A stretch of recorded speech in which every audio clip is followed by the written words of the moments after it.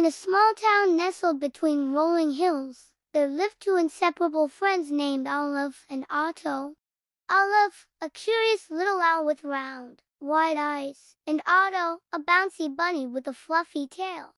One sunny morning, the duo decided to embark on an adventure beyond the meadows they called home.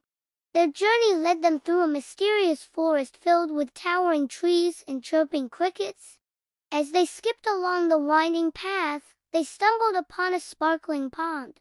To their surprise, the pond was home to magical fish that could talk. The fish shared stories of faraway lands and hidden treasures.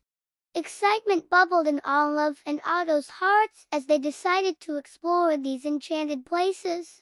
Their first stop was the Whispering Woods, where the trees whispered secrets of the past and future. Olive and Otto listened intently, learning about the importance of friendship and kindness. Next, they sailed across the starlight lake on a magical boat made of moonbeams.